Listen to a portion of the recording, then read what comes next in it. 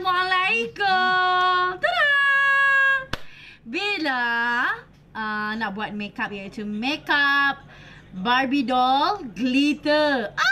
Barbie doll glitter, my favorite. Boring buat tu, kena makan Dian. Boleh kunyah-kunyah Zat. Bella makan apa? Bella makan Dian. Sila Dianz sila ya. Bismillahirrahmanirrahim. Tak Dian. Ni suplemen yang Bella amalkan dari sejak mengandung Ideal sampai ke sekarang ni, iaitu Dianz Vitamin Dianz. Sebab apa? Dia ada vitamin C dan E. So dia sangat bagus untuk kita punya dalaman. Okay. Bella dah spray dah siap-siap tadi. Muka Bella spray siap-siap dah senang. So Bella nak start, Bella nak buat makeup, iaitu makeup glitter, Barbie doll glitter. So kita akan buat efek mata nampak besar apa semua tu kan. So siapa yang mata sepek sangat digalakkan, tengoklah. Alamak, dah nak habis dah I punya serum. Okay, Bella letak serum dulu. Okay, so bila pakai serum ni just dek macam ni je. Okay, Bella letak serum. Okay. Hai Bella, hai. Okay, Bella nak buat makeup ni. Makeup Barbie doll. Makeup Barbie doll glitter-glitter. Bella kan dulu, Bella start makeup kan. Bella memang buat lewat-lewat tau. Dulu ke 3-4 pagi Bella buat. Ni lama tak buat makeup lambat-lambat. Malam ni nak buat lambat-lambat. Sebab kadang-kadang orang siang-siang dia tak ada tengok. So Bella buat lah malam-malam. Tu dia. Hai Bella, hai. Bella nak buat makeup Barbie doll.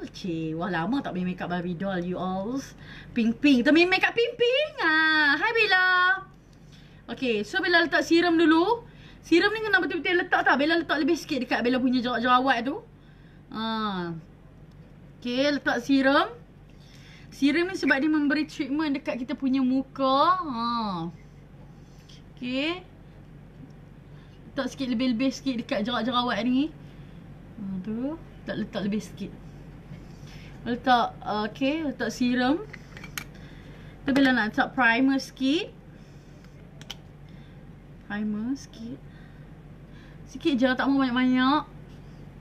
Sebab Bella nak buat hanya untuk makeup tutorial tau. Bukannya orang kata nak pergi keluar, pergi jalan-jalan tau. Untuk test makeup, untuk apa, practice Bella punya makeup. Okay.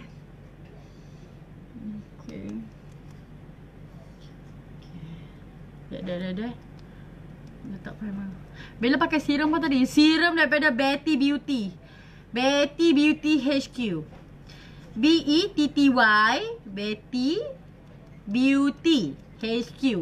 RM39 dia punya serum tu. Ni mana serum dia? Ni dia serum dia ni. Okay, ni dalam dia ni. Tu dia tu. Dia serum dia sejenis macam gel lah, gel. Dia bukan krim tau, dia gel. Bella prep siap-siap Bella punya primer. Primer usah disebut lagi. Kamu sudah tahu ini primer apa. Ya. Bella fokus sikit dekat parut-parut Bella ni.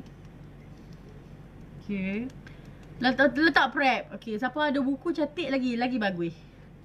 Okay, so tengok ni Kak Bell buat makeup Barbie doll. Okay, so lembut sikit kan. Muka ni dia kena sayang. Apa? Macam Bella selalu cakap tu lah, dia kena Okay. So Bella dah siap dah prep muka Bella. Dah resap elok dah. Okay, awal-awal tadi Bella spray. Lepas tu Bella pakai serum Betty Beauty. Dia merawat kita punya parut jerawat. Sebab muka Bella ada parut and jerawat. Cuma jerawat tu taklah terlalu heavy. Lepas tu Bella pakai moisturizer, primer. Baru kita boleh start. Okay, Bella nak start dengan foundation dulu. Siap-siap, senang. Sebab kita nak cepat sikit. Okay, Bella pakai coat medium. Bella nak mix sikit dengan dark. Okay, sebab kita nak buat Barbie doll ni macam, mestilah macam nak patung. So Bella mix sikit dengan foundation dark. Sikit je foundation dark. Okay, so Bella abuh coat Okaya coat medium dark sikit, dark, lepas tu bau dark. DUCK. Lepas tu Bella coat gelap sikit tadi. Bella hampa faham tak? Bella mix coat medium sikit, coat gelap sikit, lepas tu coat foundation dark sikit. Dark. Kuat. Okay, Bella blend dulu. Bella mix dulu. Okay. Sebelum mix, biar dia duduk kat tangan tu dulu. Han duduk sengak-sengak. Bagaimana lagi harus ku Okay, yang ni seperti biasalah. Ni apa dia ni? Bella letak apa? Kalau hampa pandai ni apa dia? Pandai hampa. Dah habis dah. Kat situ saja. Okay, Bella letak corrector. Corrector ni kita nak bagi efek mata kita nampak lagi cantik. Okay. Ni corrector daripada Rosetyara. Bella nak buat makeup Barbie doll. Lawa makeup ni. Comel macam nak patung. Okay. Ni dia siapa yang suka makeup Barbie doll ni boleh tengok. Ni adalah tutorial Bella. Sebab Bella jarang tau buat makeup Barbie doll. So hari ni Bella nak share. Ni dia corrector orange daripada Rosetyara. Just ambil. Lepas tu kita ambil Squid Me by Bellaz ni. Just that macam ni. Senangnya Squid Me Bella ni. Sebab dia ada hujung tu, dia ada tajam macam tu kan. Bella custom tau Bella punya span ni. And then dia ada logo. Dia ada logo kat sini. Tak nampak lah. Nampak tak? Dia ada logo Bella kat situ. Lepas tu Bella custom ni. Bentuk dia macam ni. Bentuk dia comel. Macam dengan ni mengai punya ladung. Macam ladung. Okay. Just duduk macam ni. Baru kita letak foundation. Okay, kalau nak letak concealer boleh. Kalau tak mau letak pun tak apa. So kita letak concealer sikit. Baru kita letak foundation. Okay, Bella pakai coat light. Okay, coat light. Okay. Okay, tu dia. Okay. Untuk concealer ni kan, Bella blend halai-balai. Tu dia blend halai-balai pula. Faham tak orang luar? Kalau orang Kedah dia faham lah. Halai-balai tu macam lebih kurang je blend. Blend, orang kata blend tak sungguh. Ambil macam tu je. Okay, blend macam tu sahaja. Orang kata blend main-main baru kita ambil foundation letak. Bella blend main-main sahaja. So orang kata tak terlalu detail sangat Bella blend tu. Okay, baru Bella ambil. Oh, dah. Blend. Dah. Blam. Blam.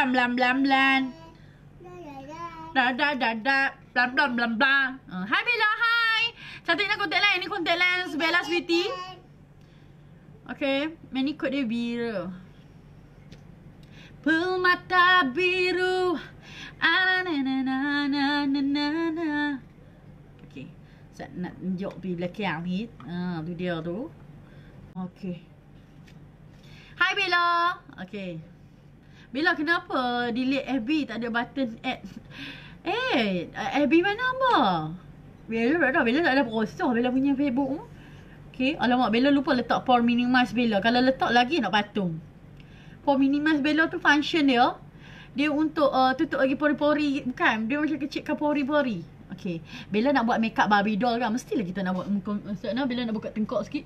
Mestilah kita nak buat muka kita macam nak patung. Okay. Lawa makeup ni. Seriously, memang lain muka lagi. Okay, just that. Okay, lebihan tu baru kita dek atas kelopak mata. Lebihan foundation kat span tu. Okay, nampak tak Bella pakai foundation? Nampak? Bila kita dah prep muka kita betul-betul, kita letak serum, kita letak moisturizer, lepas tu kita letak primer. Cantik lah. Okay, so dah lawa dah. Bella nak pakai bedak. Bella nak berbedak. Bella akan pakai loose powder. Okay, Bella akan letak loose powder. Satu muka Bella. Okay, Bella akan letak loose powder. Bella nak buat makeup Barbie doll. Hai Bella, hai. Hai apa tu? Hai Suraya, hai. Bella pula dah. Bella.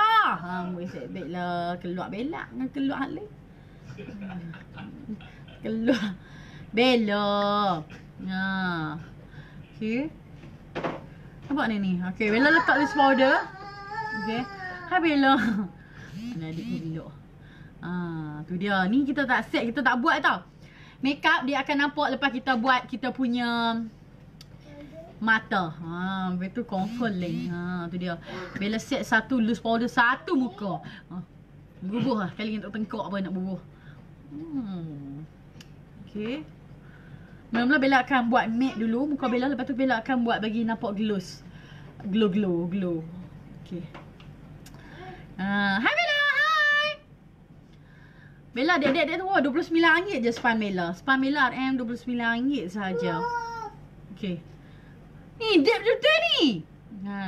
Muka saya jenis cepat berpeluh. Boleh tak bagi tips? Bagi tips macam mana nak kakak FD. Okay. Thank you adik-adik duduk sana. Nak bagi muka kalau cepat berpeluh, yes, dia kena, sebab tu Bella kata kena prep muka betul-betul. Lepas tu hang kena bubuh apa? Bedak elok-elok. Foundation tu pilih yang bersesuaian dengan kulit. Kalau jenis kulit berminyak ni jangan nak pakai glow foundation ke apa, tak boleh, tak kurang sesuai. Dia kena pakai matte foundation. Jun. Baru elok. Okey. So dah letak dah gebu dah muka Bella. Ada gebu dah lagu ni. Tu dia. So jom kita buat kening. Kening Barbie doll. Yes. Ya. Dia bagi makan kucing. Nyari makan kucing ni. Dandan. Dia bukan apa, dia nak main, dia duduk kat Bella, dia nak minum, dia nak main ni. Mama tempoh alat. Alang. Alang dah. Okay. So tengok Bella nak buat kening. Kening Barbie doll pun tak boleh terlalu tebal sangat. Dia kena kecil sikit. Okay, tengok. Okay, tengok Bella nak buat kening Barbie doll kan macam kecil-kecil je, tak boleh besar-besar kan. Tengok Bella buat kening, Bella lukis bingkai dulu. Apa-apa pun Bella start dengan lukis bingkai dulu. Kening Bella memang lukis bingkai dulu. Mata biru. Nampak tak? Lukis bingkai dulu. Make sure kalau lukis bingkai tu tolong lebih daripada kening. Ya, Bella nak buat makeup Barbie doll glitter. Lama kan tak tengok makeup glitter ni. Tu dia ni main ni Cik Bella buat. Lama kan tak tengok glitter ni kan. Tu dia tu. Okaya Lawa. Alahai senangnya kau Bella lukis kening. Ni Okaya gel eyebrow memang elok gila, tak tahu nak bak apa macam mana dekat Bellaz Beauty ada. Atau kalau tak mau beli dekat Bellaz Beauty, boleh beli dekat HQ dia sendiri. RM49 tahan. Janganlah kata dah 3 bulan lah. Tahan hampir setahun. Nak kata apa? Tu dia, ikutlah pemakaian kita. Kalau kita kerak guna, kerak dah habis. Kalau jarang guna, lambat dah habis. Okay, so kita tarik kecil bahagian depan ni. Tapi Bella tak tarik sampai depan. Bella tarik macam suku saja. Tarik turun ni. Hey sayangku. Bella nak main Kuantan. Bella pergi 28 bulan ni. Kelas makeup Bella dekat Kuantan. Ya Allah, tak sabarnya nak share ilmu. Kalau masuk Bella punya kelas, lagi syok lah, lagi detail, lagi best. Face to face dengan Bella. Face to face dengan Bella betul, tak tahu tanya hat tu, tanya hat ni kan. Bella sentuh lagi muka tu. Aish. Okay. So warna. Tak mau tak tukar hat lain dah. Gel Okaya memang elok ya, Robi. Tak tahu nak habak lagu mana. Kalau beli baru hamba tahu. Lawannya sorry ya. I memang gedi-gedi macam tu. Okay. Hai semua, terima kasih tengok Siti. Alhamdulillah, Siti tengah makeup Barbie doll inspired by MUA Bellaz. Andai tak sesuai lah nyanyi lagu tu Bella. Suara Bella tak sedap. Okay. So ambil a brush, lepas tu blend macam ni. Dab. Blend. Blend dengan ni. Blend. Yeah. Here we go. Blend macam ni. Nampak tak Bella blend? Okay, kalau nampak tebal sebelah, tak apa. Sekali kita nak concealer, dia tak nampak dah. Kalau dia nampak macam tak apa. Jangan risau. Sebab kita akan concealer dia. Tu dia tu. Okay. So kita akan concealer. Tengok concealer ni. Concealer ni sangat penting lah. Macam mana pun nak buat kening, tegok ke mana pun tolong concealer. Kalau tak concealer rasa macam tak makeup macam tak complete lah bagi Bella lah. Okay, Bella concealer belah ni lah. Concealer pun bahagian bawah dulu. Ambil concealer Riffaa ni. Okay. Concealer pun jangan terlalu putih sangat. Nampak ni. Bila concealer barulah nampak lawa bang. Tu dia. Makeup Barbie doll. Ha. Dia. Siapa anak duk lena tu? Pergi duk jojo sikit. Bella sorang macam dengan tone gun ni. Ni sorang ni tak ada pakai speaker dah ni. Sorang dah kan. Allah. Ketua apa orang panggil dulu? Ketua kawat. Dah kan lah sorang. Dari kiri. Hentak kaki. Tu dia. Jalan. Tu dia. Ingat mana. Okay. Ni. Concealer. Terkejut aku. Nampak shining dia mata. Wajak ha. Gelak tu tengok malam. Ibarat. Cara aku terkejut tingkat hari gelak. Jangan tengok malam ni.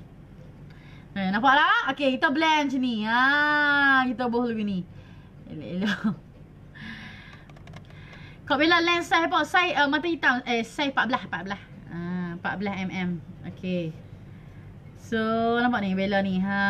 Concealer lagi. Sebab kita tak mau lah kening kita tebal sangat. Untuk makeup Barbie doll ni kita nak kening kita nipis kecil.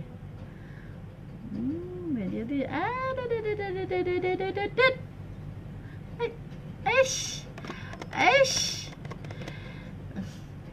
Kok Bella suka live tengok ke mana? Kok Bella dah dulu lagi dahsyat dulu. Okay, 3-4 pagi live. Lah ni, okey lah ni. Nak sambung pun tak ada masalah. Nak sambung macam ni pun tak ada masalah. Saat ni Bella nak tengok. Bella punya kening begini.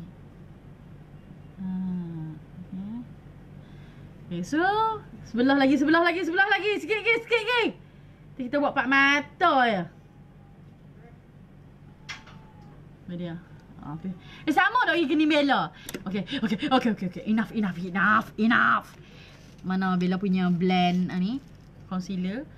Okay. So kita seperti biasa yang macam Bella duk kata tu. Okay, ambil brush kosong. Dek dengan tangan. Boleh tak? Dek dengan tangan ni. Dah kita tekan dengan ni. Okay. Dek dengan tangan. Lepas tu kita blend. Kita blend macam ni dulu. Blend. Kita blend ni elok-elok. Kita blend ni elok-elok nampak. Kita nak kening kita nampak natural and the cantik.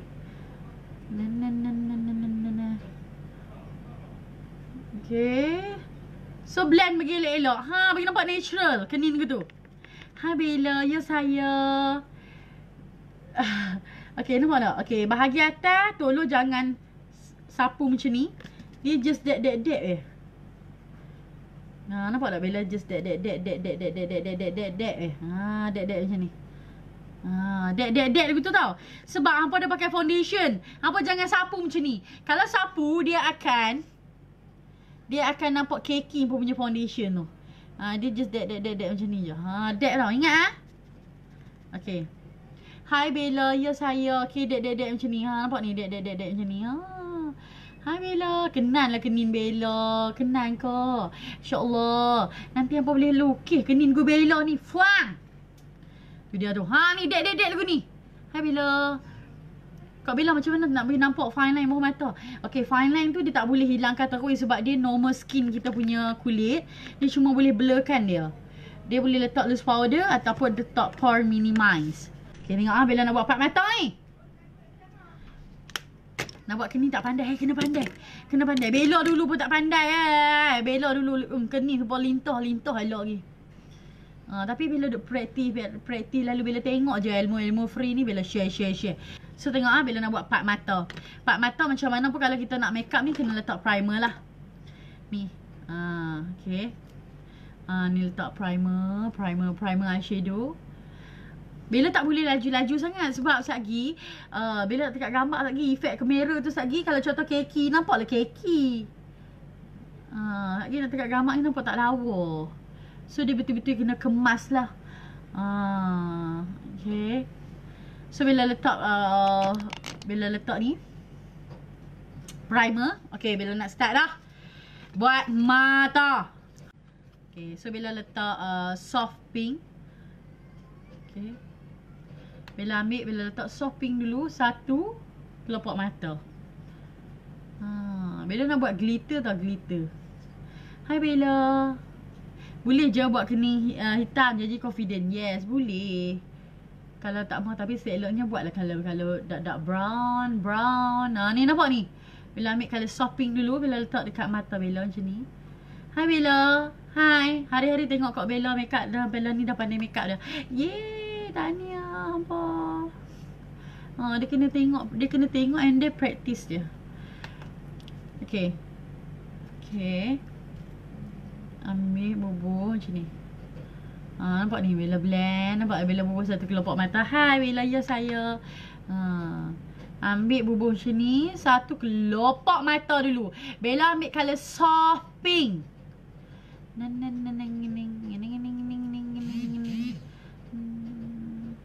Biar kenang budi kasih dan sayang.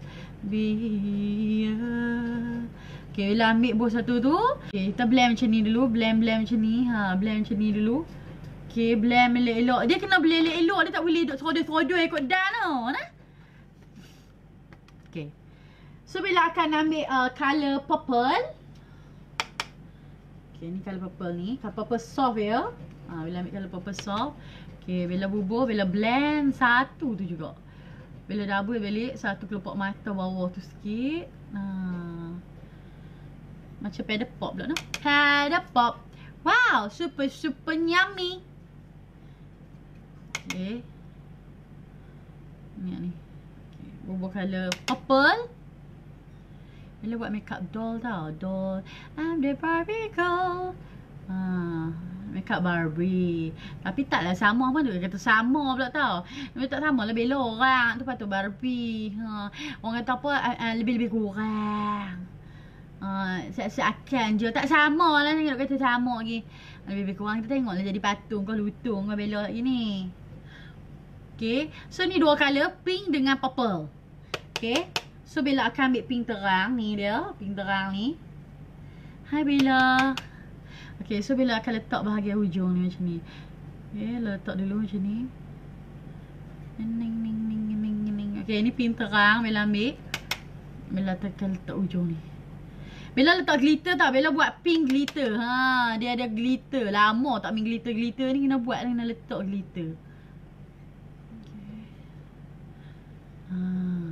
Kat Barbie doll. Kita tengok dia jadi Barbie doll ke apa lagi. Tak sabar nak tengok. Lepas tu saya Bella nak letak apa? Nak buat jerawat apa? Bukan jerawat. Jeragat-jeragat palsu tu. Penuh kat hidung lagi. Ajar je orang ni nak buat. Gatal tak ada nak pula. Dok bukan apa. Seni cik. Okay, blend kedua-dua. Okay, Bella letak hujung-hujung. Okay, lepas tu kita blend. Okay, kita blend cantik-cantik tau. Blend elok-elok. Blend elok-elok. Jangan kasar-kasar. Okay.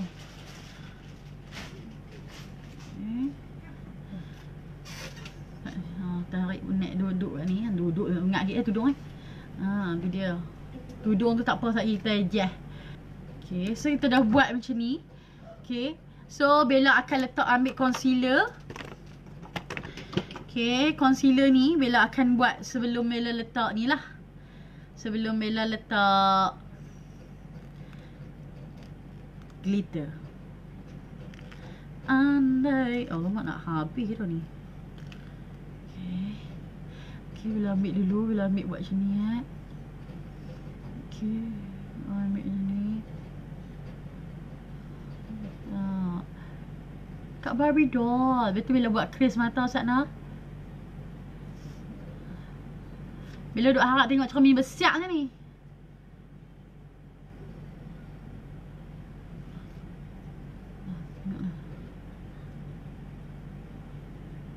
Dia kena tinggi lah. Kalau nak hantar glitter-glitter ni dia kena tinggi.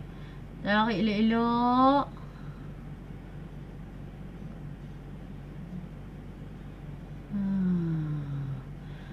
Tarik elok-elok. Elok-elok lah. Jangan kasar-kasar. Sat Bella kena ambil cermin kecil juga. Susah kalau tak ada cermin.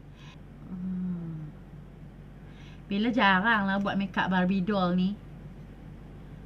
Dia cantik tau kalau letak lagi letak ni. Dia kena buat lagu tu.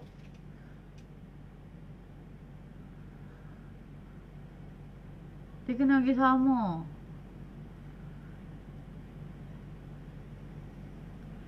Kalau kita buat sama lah kita punya makeup tu. Lawa lah. Kalau tak sama lah.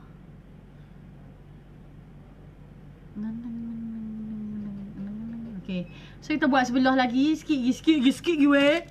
Tu tak yang tengok Bella buat glitter. Lawanya. Wah. Time ni lah berus concealer. Patah pun. Wow, mainan. Adik beli mana mainan? Okay. Berus concealer patah pula dah. Benda ni orang kata cipta kelopak mata. Siapa yang mata sepek kena buat ni je. Siapa yang mata sepek buat hak ni je. InsyaAllah nampak besar elok.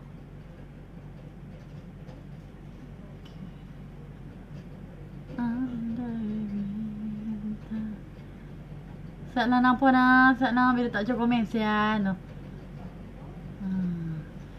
Sat bila duk tengok kedua-dua ni sama keduk lagi. Nak angkat kening tu sama keduk kan. Dia kena tengok. Dia penting benda ni. Okay, tak sama lagi. Tak sama lagi ni.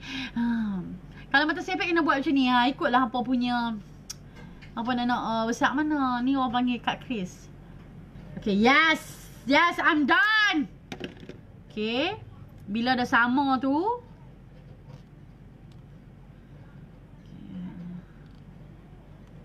Cantik ya.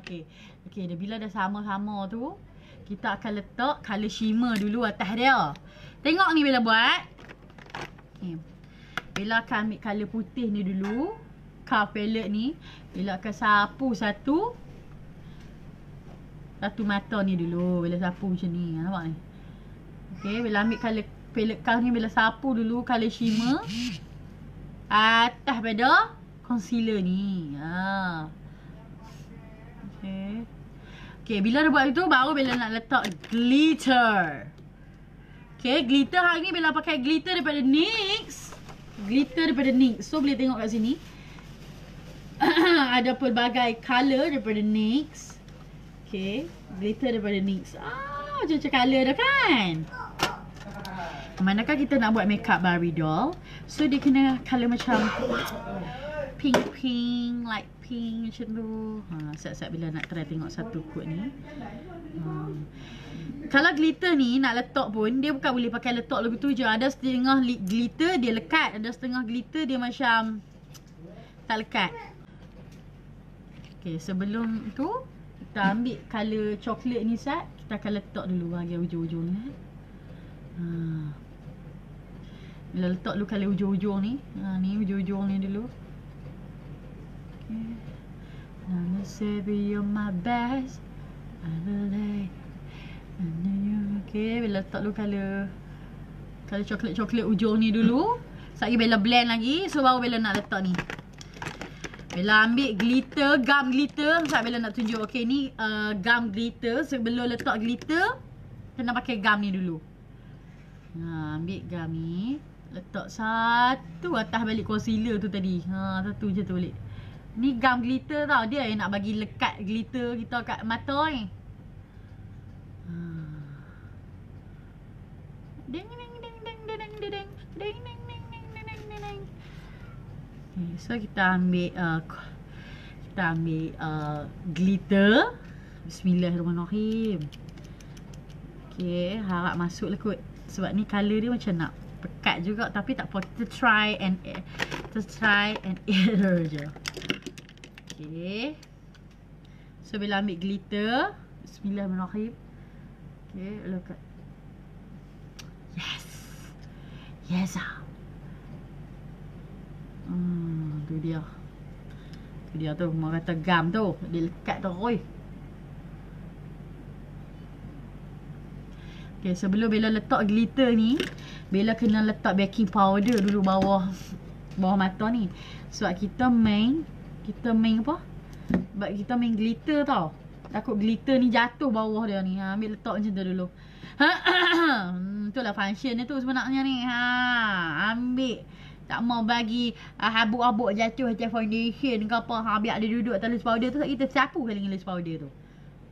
Biar dia duduk atas situ. Kita masukkan. Dia betul-betul kena detail ni. Dia betul-betul kena detail ya. Tapi hasil dia lawa sekali. Oh bloody tak nak. Hai Bella. Hai Sakna. Bella nak buat makeup Barbie doll glitter ni. Lama tak buat. Ni baru nak buat ni. Bella buat dulu 2017 apa. Bismillahirrahmanirrahim. Allahu Akbar. Jangan ditolak-tolak ya tangan begitu ya. Boh lagi glitter tak cukup cik oi. Semua orang makeup glitter. Okay. So Bella nak blend. Dia tu. Sebab tu Bella kata kena letak loose powder. Nampak tak habuk-habuk jatuh. Awak sunyi pula. Sunyi. Bella tak apa cakap weh. Sat. Bella tak apa cakap tu lah sunyi. Apa sabar lah Sat. Ampun ni lah. Ni kami duk tengah fokus ni. Tak kira kalau kami beletak ni. Apa kata beletak pula Sat ni. Kami duk tengah fokus ni. Nampak ni. Ni dia. Dia. Bahang. Makeup look Barbie doll glitter. Makeup glitter. Nampak ni. Ni makeup glitter ni. Orang makeup glitter ni orang kata orang yang bersabar. Tu dia. Tu cantik dia lah. Okay, so kita akan letak sebelah lagi. Okay, bila buat gam Sat, bila sapu dulu gam. Gam ni penting ni. Ni nak bila lekat ni. Okay. Tu dia.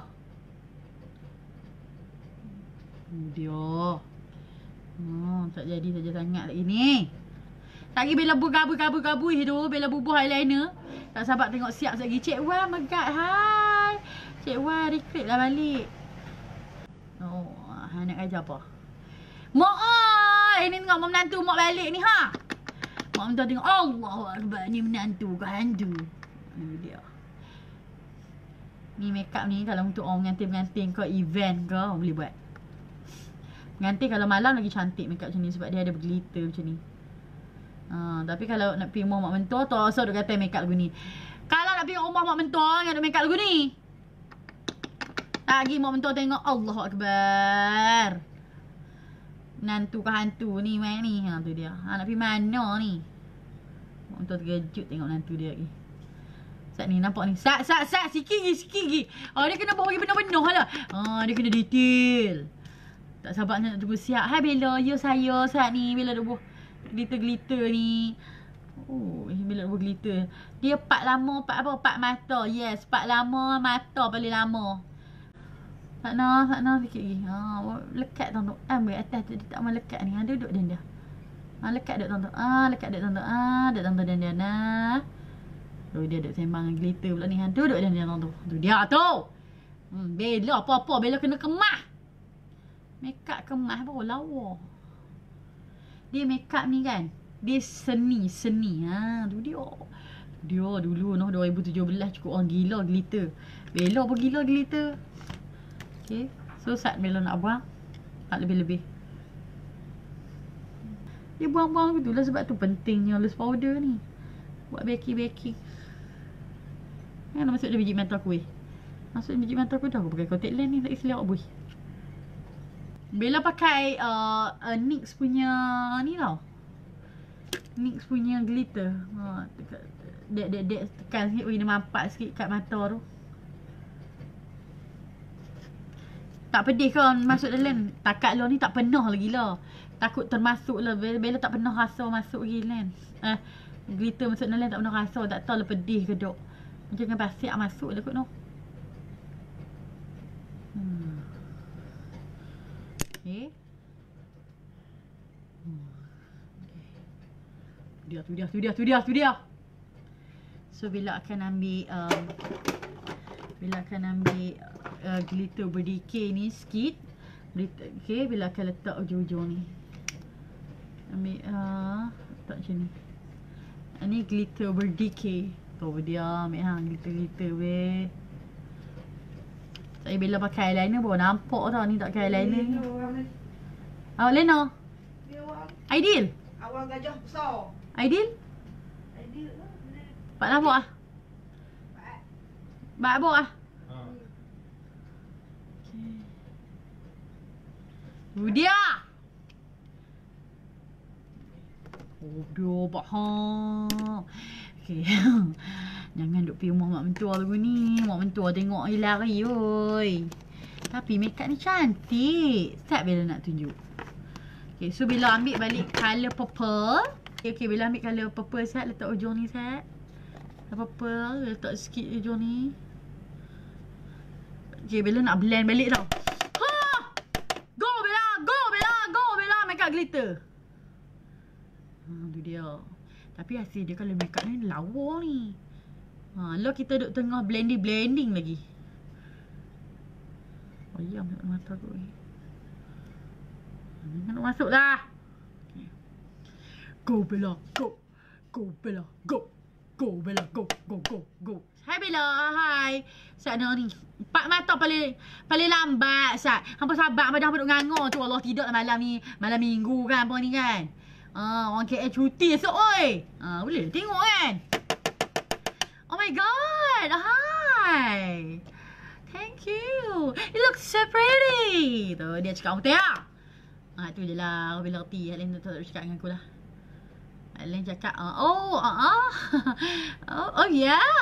Are you really? Okay. So bila letak colour purple, just blend macam ni dulu. Okay, blend macam ni. Blend. Da. Okay, macam ni. Weh, lepas pakai glitter, kalau buat pakai glitter, tolong just dab macam ni ya. Dab. Sebab pakai glitter dia tak boleh macam ni dah. Itu kalau ambil glitter tu, just ambil dab macam ni. Okay, nampak nak Bella dab ni. Okay, Allahu Akbar. Ingat. Okay, bila dah dab tu, kita ambil pink terang pula, kita double balik ujung dia. Bella buat look ni Barbie doll berglitter, Barbie doll glitter. Okay, Bella ambil look pink terang balik, eyeshadow pink terang, bubuh hujung mata dia. Pulangnya aku berbadan dua. Dia just ambil dab ya. Okay, nak try and error. Okay, dia kena blend. Macam ni dia tak blend lagi ni. Dia kena blend betul-betul. Okay, blend. Okay. So, dia akan jadi macam ni. Kita akan ambil colour gelap sikit. Colour gelap sikit weh. Colour gelap. Bella ambil colour gelap-gelap macam ni tau. Ni. Colour gelap. Okay, Bella ambil colour gelap. Bella letak sikit je ujungnya. Okay, letak sikit je. Dab. Dia kena bagi ada tone tau. Untuk mata ni dia kena bagi ada tone. Dia ada gelap-gelap, cerah-cerah. Dia kena macam tu. Kalau nak make up ni dia kena macam ni lah. Dia ada gelap-gelap, cerah-cerah. Okay, tengok Bella akan pakai eyeliner. Sebelum pakai eyeliner, Bella akan blend dulu. Bella akan blend. Dia kena blend betul-betul ya. Dia jangan bagi nampak eyeshadow tu pekat tau. Dia kena bagi soft. Soft tu sangat-sangat penting. Tu dia. Okay. Now time to eyeliner. The present. Mana tak eyeliner ni? Okay. Eyeliner of course lah Bella pakai eyeliner MAC. Sebab eyeliner MAC ni dia jenis gel. Dia memang super pigmented semua. Memang pekat habis metal. Okay. So kita pakai eyeliner. Eyeliner dia kita letak macam ni. Nampak dia punya kepekatan dia tu. Sebab tu kena pakai eyeliner gel. Dia tak sama macam pensel tau eyeliner dia. Apakah dil hamare paas hai hamara dil. Sana mana? Oh dia bubuh gel lah. Bubuh eyeliner baru kita nampak macam gitu. Lihat lu. Tak lu tak lu nah. Esok Bella berada di Mood Republic pukul 3 petang tau. Pukul 3 petang Bella buat demo makeup dekat stage. Tak nak Bella tak macam apa punya komen. Kesian nak komen apa Bella tak ada baca ni. Tak nak. Amba kan marah siap ni duk tunjuk ilmu ni. Apa weh? Nak mana?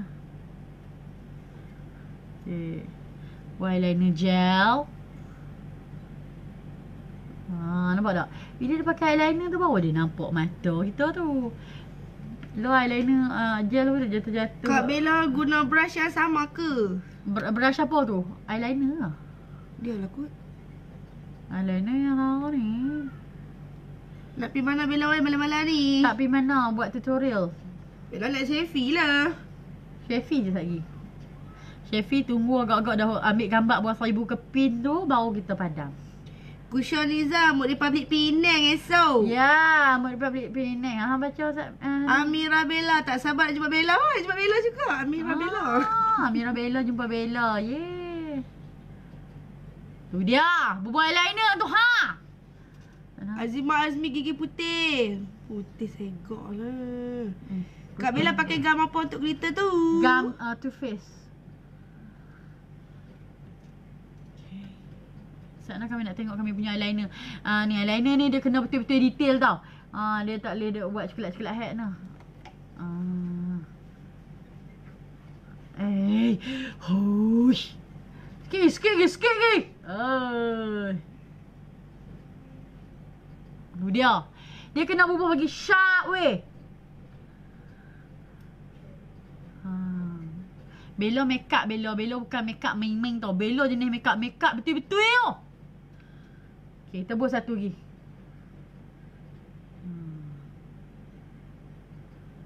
Jenis makeup lurus, makeup betul-betul tau.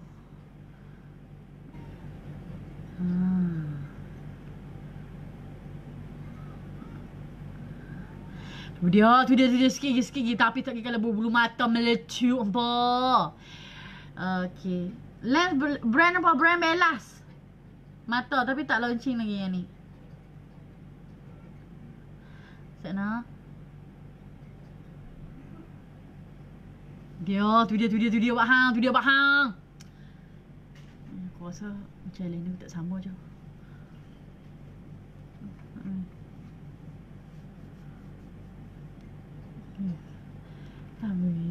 Dia memang mencabar tak weh makeup ni weh. Hati tak weh makeup ni weh. Mampu dak lah.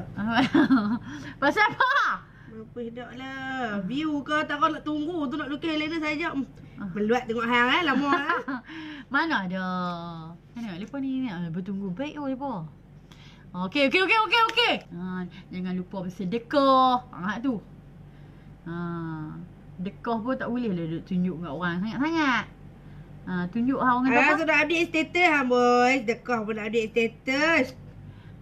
Dekah boleh tapi tak salah duduk tunjuk kat orang sangat. Boleh nak tunjuk tapi tunjuk orang kata apa? Tak lah dia tunjuk tak tunjuk. Dah bukan maksudku janganlah buat dance dekah 50 juta kat kawan ni. Janganlah. Abang kalau orang tu yang memerlukan untuk orang lain tolong dia sama ke, okey lah macam tu. Faham tak maksud gue? Faham. Okay, kita pakai mascara CPG. Okay, awak tengok Bella pakai bulu mata. Pakai bulu mata ni habis metal lah weh. Macam suara Kak Ai jauh. Apa kena kami kau? Ya Allah. Bismillahirrahmanirrahim. Oh, bulu mata weh. Tiup dulu gam tu. Gam ni Bella pakai gam yang tu. Bubuh begitu. Pastikan dia meninggi macam tu. Bubuh gam ni habis metal. Okay. Sana. Sat weh. Sat weh. Orang tanya tip kat hang. Sambil hampir hang cakap tu, ambil buat tu. Faye pakai bulu mata. Memang tercabut. Lepas tu rasa berat je. Adu. Apa dia? Dia kata apa? Dia kata suka tercabut. Lepas tu rasa berat. Sat ni. Tengok ni. Kita kalau pakai bulu mata ni habis metal dah. Makeup glitter je kelak head tu tadi. Macam Princess Frozen lah ni. Habis meter ya. Habis meter. Tuan-tuan dan perempuan habis meter. Orang Kedah dia panggil. Oh, habis metal dah lah tu. Tengok tu. Biasa. Well, you know me. Contoh. Tapi tak mahu lah begitu. Tu dia tu. Bila I pakai bulu mata. Aduh, tengok I. Tengok. Habis metal Habis metal. Macam. Sana Bella nak bubuh dulu. Bubuh bagi elok-elok. Tu bubuh tu. Bagi dia tonggek lagi ni. Allah tonggek anak aku. Tu. Lebih tonggek dah tu. Tonggek nampak bongkok mana. Tu. Makeup Barbie doll. I'm the Barbie girl in the Barbie world. Like a plastic. In fantastic. Betul weh lagu dia gitu weh. Tak reti pun. Macam je. You can fresh my hair. Okay, Bella akan bubuh celok putih. Okay, ni celok putih. Celok putih lah. Celok putih. Sana Bella bubuh celok putih. Okay, celok putih Bella kena bubuh dekat waterline ni. Tak, Bella ambil papat papat apa? Papat cermin sana. Bella bubuh dekat waterline tu nah.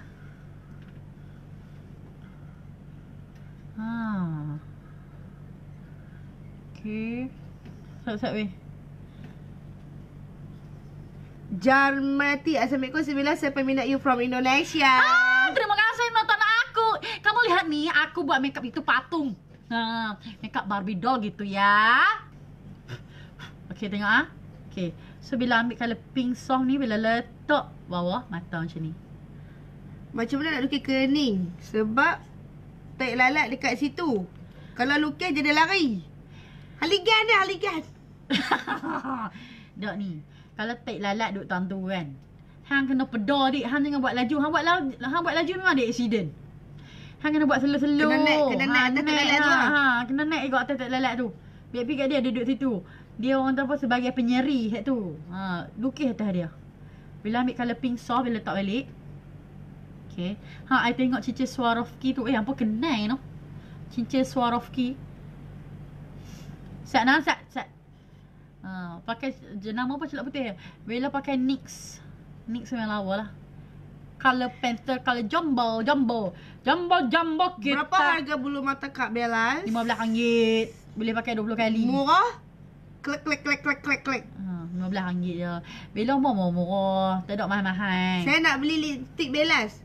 Yang untuk soft lipmatte tak launching ni. Nanti akan launching beberapa hari lagi. Stay tune.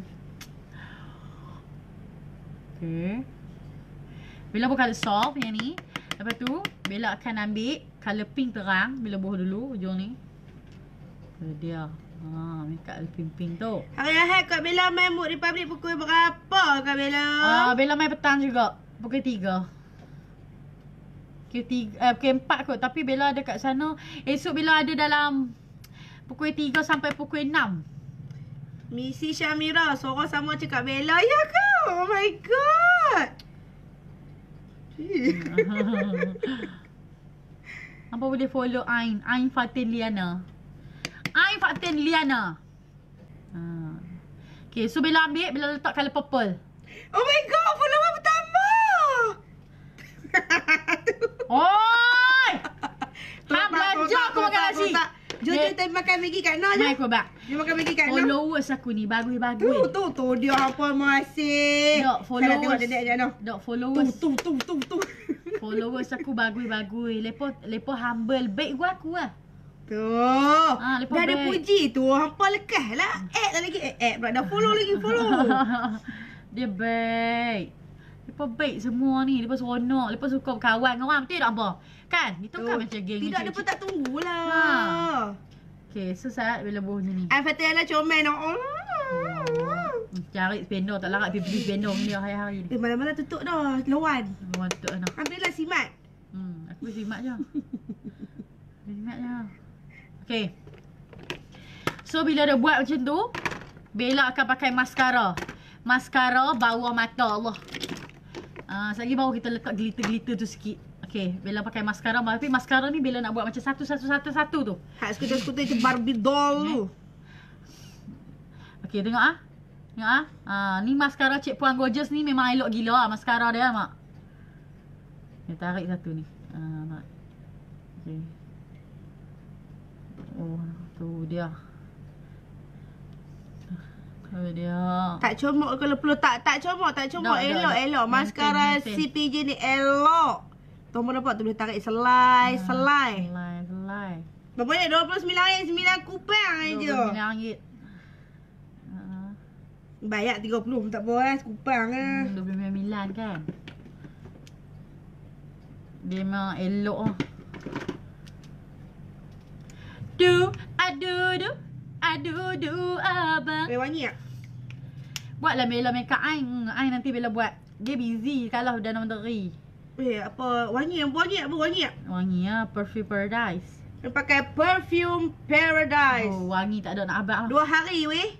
2 hari. Tahan. Tahan 2 hari. Abang basuh baju pun wangi lagi.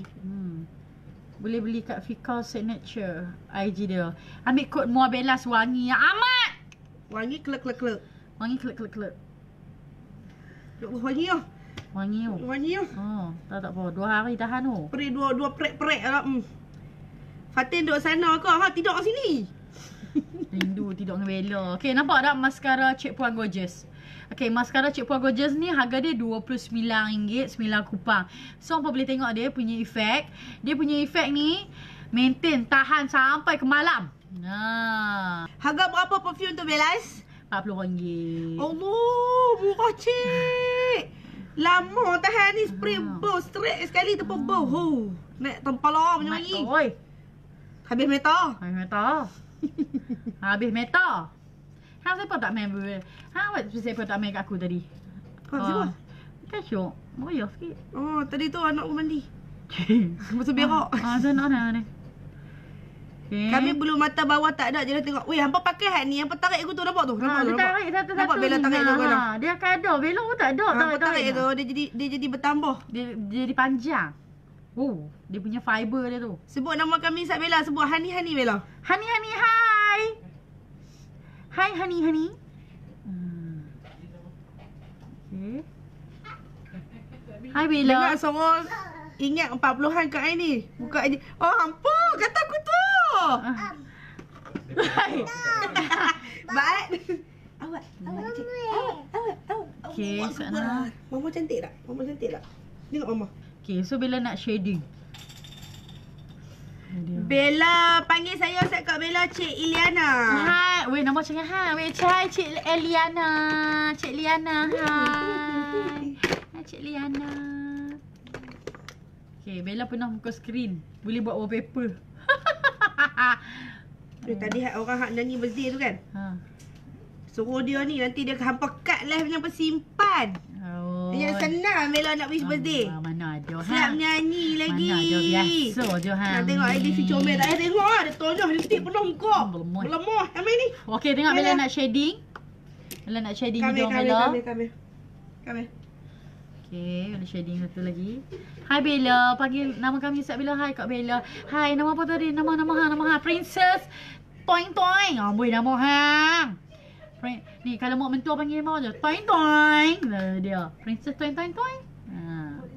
Princess Toing. Oh, macam no. Kak Bella Princess Toing. Kak Bella perasan. Okay, tengok Bella shading. Okay, Bella ambil bubuh dulu. Lepas tu baru kita blend. Kak Bella lawa make up orang lau. Cuba buat bahasa elok ikan lau. Cik nah. Kalau make up berapa ringgit nikah? Make up nikah 3.5. Tapi Kedah je lah. Tapi kalau luar kawasan lain lah harga. Kedah pun kena main Kak Bel. Kak Bella sebut nama saya, Siti Haida Sanusi. Hai Siti Haida Sanusi. Hai hampa. Hello Bella from Myanmar. Hai. Cakap Myanmar je nak. Ciklin nama. Apa tu? Apa tu? Aku kerja kilang dulu. Betul? Kilang apa? Kamu dah kerja kilang ke? Benar. Aku Kilang apa buat coklat? Bukan. Kilang buat macam teknologi tu. Oh. Betul tu Ciklin Kau nama. kan tahu lah orang Myanmar cakap aku tu. Dia macam ada orang Myanmar tu lah. Dia Betul? ajak aku sikit-sikit. Aku lupa Ciklin nama ke apa tu. Ciklin nama tak silap aku. Datang apa cakap tu maksud Ciklin dia? nama macam nama saya ke apa tahu. Saya sayang awak ke aku tak tahu lebih kurang gitu. Hi Bellaz from Sarawak. Hai. Terima kasih tengok Kamek. Kamek. Dia kot. Aku tak tahu kan. Aku tahu saya Kedah ya. Cik tahu saya Kedah aja. Okay. So nampak Bella shading? Aduh. Okay. Hari Bella nak buat ombre tau. Bella Allah. Baik-baik aku tak bubuh hidup. Olip nyemang hang bukan leping. Leping. Okay. Okay. So kita letak highlight. Okay. Bella pakai palette Khaf ni senang. Okay. Just senyum. Banyak orang Sarawak Okay. Hai Bella. Kak Bella tadi kami ingat Kak Bella singgah Arena Utara. Muka sebiji je Kak Bella. Pelanduk dua rupa. Kak Bella duduk di rumah pakai seluar trade shoot ni. Okay. Nampak ni? Bella ambil blusher Khaf main look lah. Blusher dia habis metak. Dia request cakap bahasa Terengganu. Mu nak pergi makan. Jom kita pergi makan dulu. Makan ikan deh. Makan ikan. Tekang-kang. Mu nak pergi makan. Jom kita pergi makan dulu. Lagi apa lagi Dia kena hak jiji belakang. Dia memang ada jiji. Tapi dia taklah semua jiji. Fatih tak baca pun komen kami. Amboi hampun laju. Motor dah lalu pun kata api. Tak ada nak baca. Dia apa blusher tu? Blusher ni. Kalau make up macam dodol-dodol tu, dia automatic dia punya blusher sampai bawah mata ni. Tu dia tu. Dia punya blusher ni. Ni boh metal ni. Dia jangan jadi jumpa buruk. Bobo ni. Tak apalah. Aku tunjuk kat hang seorang je. Tu segok tu hidung tu mana tu. Okay. Nampak kan? Okay. Bila aku pakai colour ni. Tu dia. Oh my god, lawannya warna dia. Sesuainya. Tak nak. Tak payah topak dah. Tak payah. Oh cantiknya warna dia. Warna dia soft. Dia kena stroke tengok. Jangan nak stroke je mana weh. Bella nak buat ombre tau. Dia segok tu naik terus weh. Ish eloknya lah hai. Ni aku tengok dia kat real lagi lawa weh. Tu rembak buat pusing nak patah. Janganlah aku malu. Okay. Ni muah. Okay. Buat muah je lah. Muah. Cik nanti kalau buat video buat macam tu. Muah. Yang ni kot anja. Kak Bella lelaki hampa nampak Anak kan? Awak tanya lelaki orang lama Anak ni. Ya, nama Anak. Sebab lembut boleh Anak.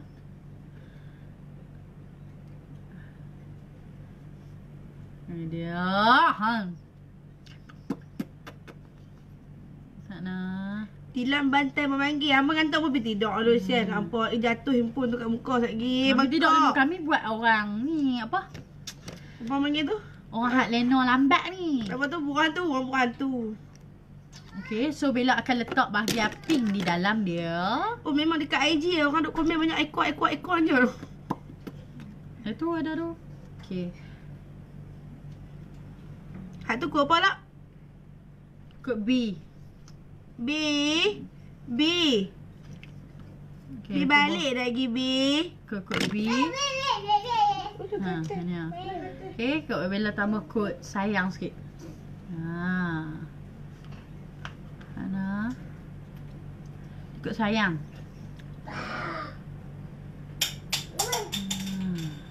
Saya pun selalu pakai lipstick colour Bella. Nanti pun lihat Bella punya pula. Elok serius tak bohong. Yang ni dia soft lip matte.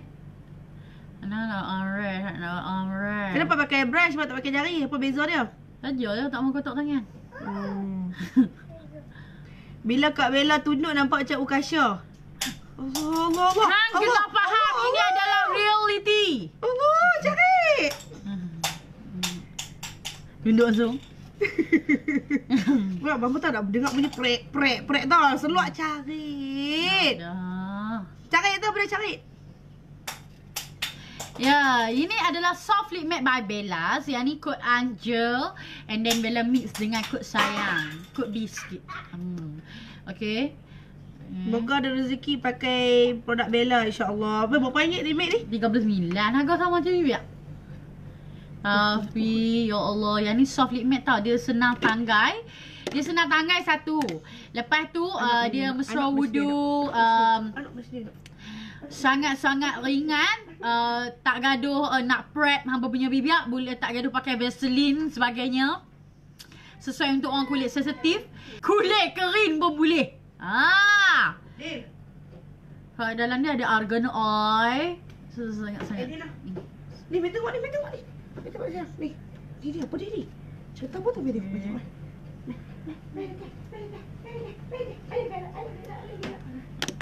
Okay. Hai Bella. Oh yes, untuk orang kulit kering boleh. Jangan risau. Boleh. Yang lama pun elok. Tapi yang lama tu kan nak cuci tu terang sikit. Hak ni senang. Nak semayang senang hak ni. Hak ni kalau hampa cuti hampa tak ada semayang pakai hak tu elok pun. Tadi ada orang komen suka kot kelolo. Dia suka kot kelolo dia kata. Kot kelolo. Melekit tak buat siap pak. Tu elok tu. Bertambah comel Kak Bella. Nampak macam sweet pula weh. Elok je weh. Aku kan buat makeup Barbie tu. Lipstick tu kalau bibir mengelupas boleh kau? Boleh. Aku rasa kan lipstick ni dia ada agak mesti boleh merawat semua kan? Ya, tak apa. Bibir yang kering-kering tu. Nanti aku update semua. Ni tak ada ni sebab tak launching ni kan. Baru tunjuk mereka punya detail-detail. Baru tunjuk colour. Bila kemang bibir tak melekit sayang. Tak melekit pun semua. Elok. Weh, tek lalat. Lepas tengok dah. Tek lalat. Nampak dah lepas ingat. Apa tak lupa lah. Tek lalat Bella si beg. Tek lalat kat situ saja nampak. Nampak habis debu. Semua habis tu kan. Tek lalat. Pergi shopping habis. Tek lalat. Dia ikut tek lain kan ni? Adik no. Tak lalat. Main medalin, jom. Okay, so Bella dah bawa tek lalat Bella. Ni tak ada. Satu Bella kata kena tengok tau sebab result dia memang cantik. Cuma dia makan masa sikit je. Nampak tak base Bella sebab Bella pakai serum. Bella pakai Bella tadi Bella lupa tau. Kalau Bella blend Bella punya dengan argan oil dengan sugar gold. Argan oil tu lagi cantik. Dia lagi nampak glow. Okay. I'm done. Makeup bagi lawan-lawan. Yang kata nak bubuh tu kau, jeragat tu. Oh, jeragat tu nak bubuh. Betul kan nak tanya tadi. Sat lah Bella. Ingat nak Bella ingat dahsyatnya. Bella kata lupa video. Sayang sungguh lah hampa kat Bella hampa ni. Bella nak try buat. Okay, kita try. Aku takut dia jadi coklat hat. Ni Bella ambil Okaya punya ni. Bella nak buat macam bukan jerawat. Apa weh? Tu pakai seronok semua dulu. Okay. Bella buat jeragat palsu. Salah apa dah? Dia kena hati-hati tau. Sebab kalau tak kena lagi, habis. Mana? Ada orang kata lagi, kata nak bubuh gloss kat bibir. Tak bubuh je tu lagi. Saya seronok. Tak maulah ada. Tapi saya seronok lah. Sebab kan ni. Siapa bunyi tu? Tak lah. Dia kena buat titik-titik. Aku bubuh tak betul-betul ke ni. Ada dia bubuh jeragat mohon-mohon je. Nak tengok elok ke tak. Alah. Kak Bella macam Datuk Siti lah. Terima kasih. Hai, Assalamualaikum. Hai, saya Siti Haliza. Dia jadi dah masuk dah. Terima kasih. Andai bintang. Andai bintang. Dia. Okay. Susah sikit tau. Sebab dia kena detail-detail sikit. Terima kasih hampa. Tak payah aku bubuh eyeliner juga. Sebab dia kena pakai brown-brown. Dia tak boleh pakai colour hitam-hitam. Biar dikasih Ni dia. Tu nampak ada sikit-sikit tu. Dia memang kena agak-agak muka awak. Nampak? Dia memang kena light-light mak. Sikit-sikit je. Nampak lah kot. Nampak tak? Jeragat kat Bella. Jeragat pula dah. Tambah jeragat pula dah. Dah arah ni. Tapi kalau Mak Saleh ni kan lepas duduk buat-buat macam ni macam cantik lah pula. Tambah Bella tak pernah buat lagi seumur hidup. Tu dia pada semua cakap macam Siti tu. Afiah anak ibu. Macam mana? Hai macam mana dia panggil anak dia? Afiah anak ibu. Alah-alah Afiah. Alah-alah. Afiah Saya anak ibu. Siti. Saya suka dengan Kak Ain dengan Bellaz. Terima kasih. Kalau jeragat tak buat pakai eyeliner. Kalau pakai eyeliner nanti nampak macam fake sangat. Ni kita nak buat macam real. So Bella tambah jeragat ni dulu. So terima kasih tengok Bella. Bella pun tak sabar letak kat gambar. Terima kasih tau. Tengok Bella tau. Okay, tunggu sekejap Bella update gambar Bella. Okay. Nampak dah jeragat palsu. Nampak tak kat bagi hidung. Dia patutnya sampai sini-sini tau. Tapi sekejap lagi Bella buat lain. So ini adalah makeup Barbie doll. Nyanyi makeup Barbie doll. I'm the Barbie girl in the Barbie world. Betul tak? Aku tak erti nyanyi tu Okay, Bella nak try letak gloss. Gloss daripada lip gloss. Okay, Bella nak letak lip gloss Try tengok Bella letak lip gloss. Duduk mana? Ambil kamera kau angkat. Okay. Bella try letak lip gloss. Okay. Cantik lagi. Okay, ni Bella pakai Mungil Lips. Dia Mungil Lips ni. Just letak dia akan nampak shiny macam tu. Mungil Lips. Jom ni. Okay. Mungil Lips ni my lot lah. Dia akan buat kita punya lips tu lagi munggil. And dia nampak macam bengkok-bengkok Lawa tu. Bella tu. Thank you. Okay. Okay, nampak tak?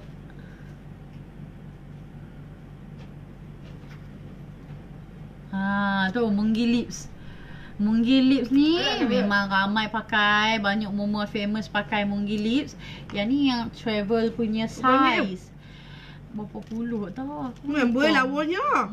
Kan cantik tak? Seksi. So bila letak Mungil Lips ni lagi cantik. Dia untuk full size dekat belakang. Aku letak kat belakang tu full size tu. So nampak tak bila pakai Mungil Lips memang cantik gila Mungil Lips ni. Dia tadi kalau nak cantik kan Bella letak sugar gold ni dekat Bella punya muka lagi cantik. Dia akan nampak macam shining tu. Syok pakai Mungil Lips ni bila kita pakai dia nyut-nyut. Bukan dia nyut-nyut, dia rasa macam berangi kat mulut ni. Aku pakai tadi aku rasa nampak macam min-min tu. Dia macam min tu. Okay, tengok Bella posing. Dia beri kembang je mulut. Bella posing macam ni.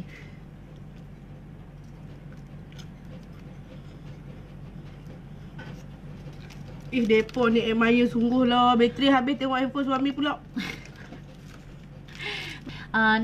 Okay, Bella nyanyi lagu ni. Okay, dengar. Foundation apa? Foundation Okaya. Foundation Okaya. Bella ever and ever.